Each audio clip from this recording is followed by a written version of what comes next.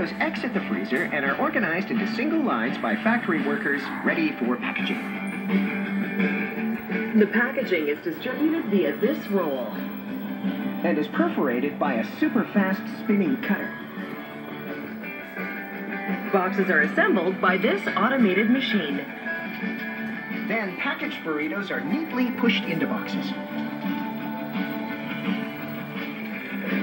Those boxes are then palletized, ready for distribution across America. So as the burritos embark on their journey, I can't help but wonder whether eating a burrito is a journey or a destination. I would say burritos are a